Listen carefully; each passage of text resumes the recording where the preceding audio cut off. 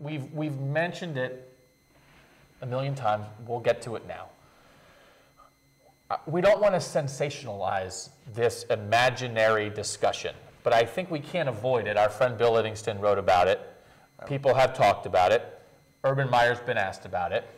In 2015, what will the quarterback situation be? This is assuming, and we don't know this, that Braxton Miller is back and healthy. It's a long enough recovery time that I think that it's certainly possible that he's not doing much until camp next year, you know, that you really are going to have some uncertainty. But, Ari, if Braxton Miller is back and is physically ready to play, is there any question in your mind that he should be the starting quarterback, or is there something JT Barrett could do or has already done to cloud that picture and make you think that JT Barrett should be the quarterback? If Braxton Miller is what he was last year, and that's not saying he's, you know, we can't give him the benefit of the doubt that he's going to improve dramatically because he's not throwing. But if he could be the player that he was last year, you know, the guy that won the Big Ten Offensive Player of the Year, I personally have a hard time going against that. Now, we have a comment about the dilemma that can create, and we'll get to it. But right now, I just believe that Braxton Miller, if he was on this team right now, they'd be undefeated and one of the favorites to go to the national championship game. The thing that people seem to like about JT Barrett the most is that he's making good decisions. He's getting the ball out. He's distributing. He's not throwing picks lately. Do you think if Braxton Miller was the quarterback right now, that most of those things would be happening with him too? Or are there things that JT Barrett is doing better than Braxton Miller would be doing? I think that there's this like weird obsession with Ohio State fans because it's been so long since they've had a player like JT at quarterback, dating back to, I mean, Troy Smith was the perfect example of it in '06 of a precision pocket passer, and I think that that's kind of the vision of what they think JT might be able to be. But like, I think for whatever reason, Ohio State fans are sick of the Terrell Pryor model, where it's a very freakishly good athlete who can run all over the place and do those things, but might not look pretty throwing the ball. And I think JT's looked pretty good throwing it with form and everything. And I think there's a foundation there of like, well, if we just keep at it, this guy doesn't turn it over much. He has great form throwing it. He seems to make a good decision maker. If we continue to roll with him, then maybe this will manifest into a Troy Smith type of offense. And I think people miss that. But at the same time, if you have an established player that's as good as Braxton Miller, I just have a hard time not throwing out a guy that can win any game for you. Because I'm not sure JT can do that yet. Maybe he will next year, maybe he will in the future.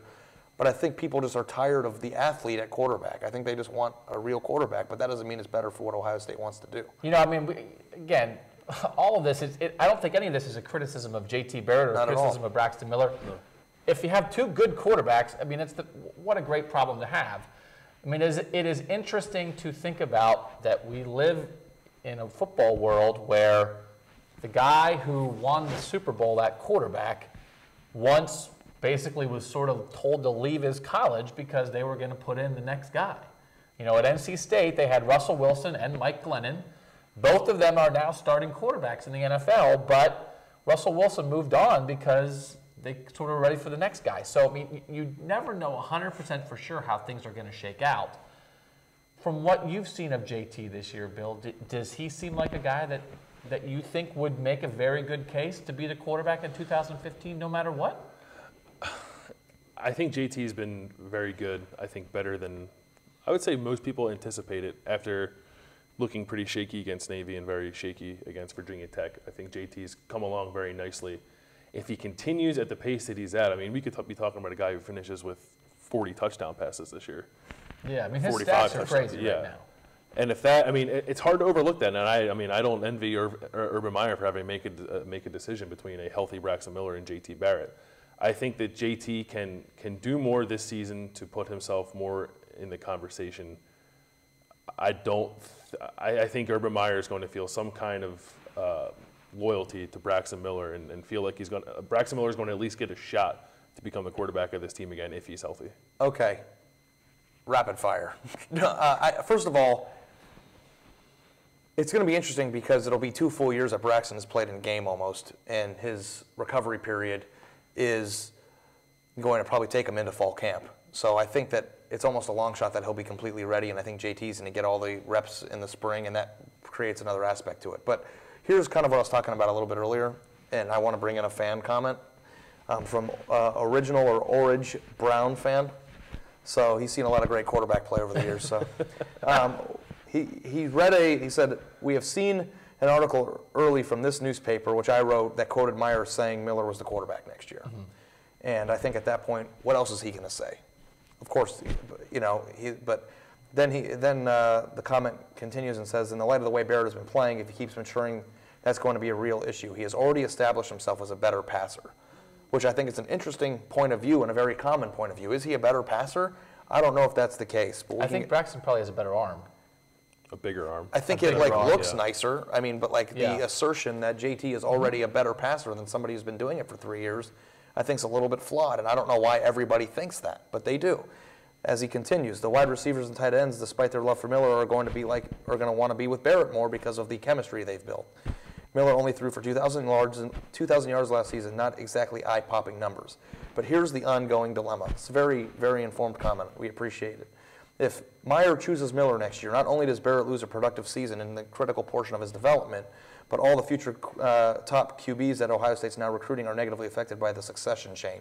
How is this issue resolved if they go back to Miller based on just the reaction that it might make not only for the team, but for the guys we're trying to bring in? I don't know that it changes that much, because if Braxton Miller was healthy, the chain is very interesting. I think the chain is real. I mean, you're the recruiting guy. The chain is real. We can't pretend that playing time and how many years you're going to get to play doesn't affect quarterback recruits.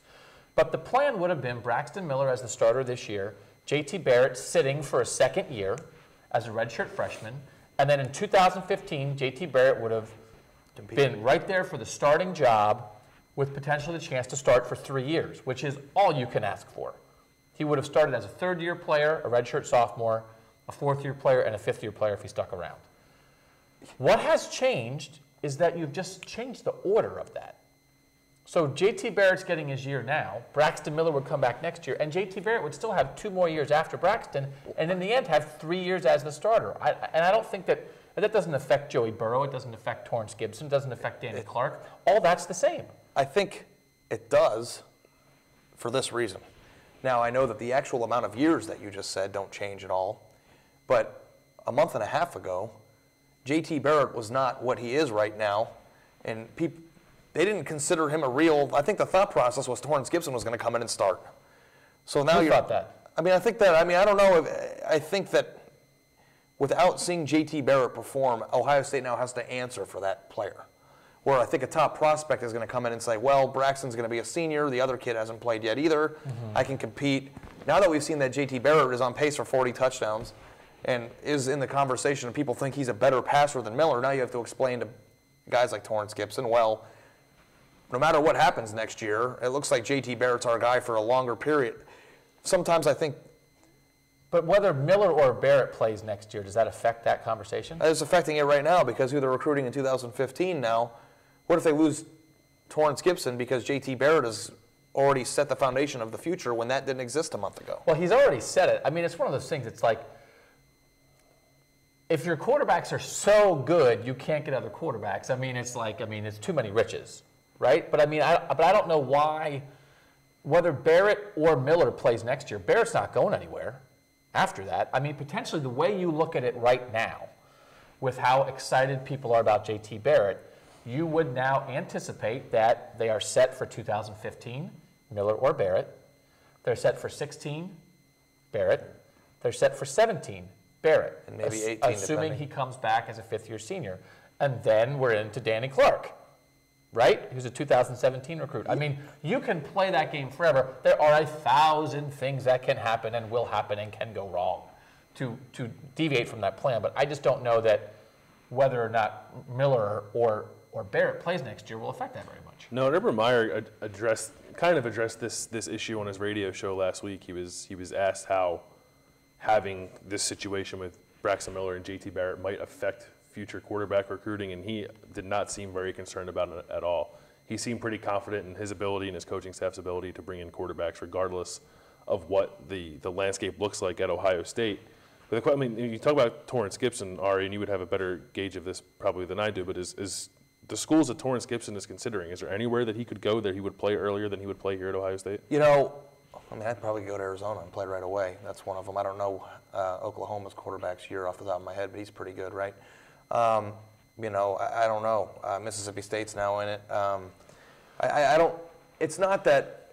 I think it's easier to convince a kid that they might be able to come in and get playing time when the person they're competing against isn't out there already. Yeah, yeah. So that's the only thing. I'm not saying Torrance Gibson's going to make his decision based on how well JT's playing, but in a recruit's mind, it's, well, there's going to be a new starter after this year. Right. And then I will have my chance to compete to start that year, whether it happens or not.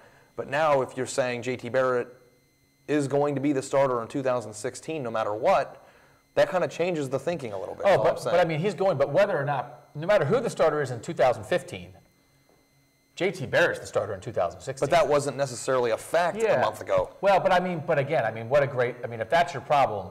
Yeah. But JT Barrett, again, let's not sell short JT Barrett. I mean, we wrote in our QB Quest series last week about quarterback recruiting.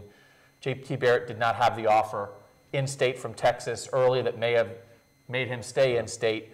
But he was a highly ranked guy. This was a guy that Urban Meyer and Tom Herman sort of chose to go get him. He was a highly rated, you know, the first quarterback they recruited here. They like a lot about him. He had the ACL tear his senior year, which I think added some uncertainty to that situation. He's maybe not as flashy as some guys, but I think what he has been so far is what they thought he would be. And I think in their minds, they certainly thought this was a guy that could come in and be a multi-year starter at Ohio State. Maybe not play this well in this situation, but I don't know that anybody at Ohio State is surprised that JT Barrett was going to come in here and be a quarterback for a while. I think the vision now is to get a guy like JT Barrett is reliable. Like we said, he doesn't turn the ball over, he makes good decisions, and he can let other people in the offense shine. And I think as Ohio State continues to recruit the offensive approach the way they have, they should have a Dontre Wilson in every class, a Jalen Marshall in every class, an Ezekiel Elliott in every class. And when you start doing that, it makes the quarterback position. I mean, Urban, when we asked him about, you know, the quarterback position 3 weeks ago before the Cincinnati game, he said a quarterback is the product of what's around him. And I think if JT Barrett's already playing this well and Ohio State gains experience and stuff, I think he's going to be a very productive player. And I'll say, I think at times people may think that we have been beating the drum for Braxton and been unsure about JT. I have never been unsure about JT Barrett as what JT Barrett's going to be in 2016, 2017. Yeah. I was unsure about JT Barrett being thrown in as the starter 2 weeks before a season as a redshirt freshman. You don't get it overnight. It takes time to develop. I think JT Barrett has every attribute by the time he's a third-year, fourth-year, fifth-year college player to be as good as basically any quarterback in the country. And it wasn't anything against JT as much as it was a compliment to Braxton. I mean, this offense was running a certain way. And you can't forget how good Braxton is. Yeah, it's like everybody's like, who's Braxton Miller? Oh, the two-time defending Big Ten Offensive Player of the Year. I mean, the guy was ridiculous. So it's not that Ohio State is doomed because JT Barrett doesn't have the qualities to grow into a great player. And, you know, this is the issue. They just lost one of the best players in college football. It's simple. And frankly, with Braxton Miller, as we've learned, it's great to have a number two guy behind him that you can trust. I mean, every year, you know, Kenny Guyton got a lot of love in Columbus because he had opportunities to play because Braxton Miller got hurt. JT Barrett's gotten this chance. You know, if Braxton Miller comes back and you make him the starter in 2015, you have no idea how that season's going to unfold. And guess what? If a worst-case scenario happens and Braxton Miller goes down for any reason, who's coming in? Your guy. The guy who started every game the year before. That's a pretty good situation. Yeah, I think it's I said I don't envy Urban Meyer having to make the decision, but I don't think it's necessarily a bad position to be in. No, I think you have a choice between perfect position. Yeah, choice between two-time Big Ten Player of the Year or a guy who's clearly blossoming into a pretty good quarterback. Especially when you take into account that Braxton Miller, even before this, hasn't been healthy his entire career. He still has a rigorous recovery process to go through.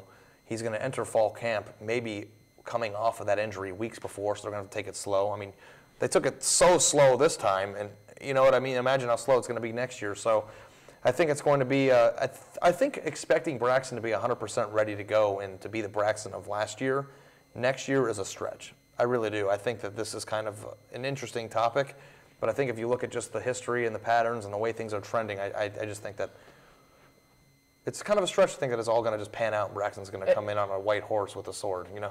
And I do think that if he does come in on a white horse with a sword and is completely healthy and is awesome, I would guess that Urban Meyer would find something to do that JT Barrett's not going to keep sit him on the involved bench a little bit, yeah. and not move for a 12-game regular season. You know, or vice versa. Could you do something with? I mean, everyone's obsessed with the idea of. I mean, I don't think it means you turn Braxton Miller into an H-back. But like, if Braxton's a quarterback, and they're both on the field at the same time, I mean, there was like. It's like the Beckman Terrell Pryor days, you know, or like do something.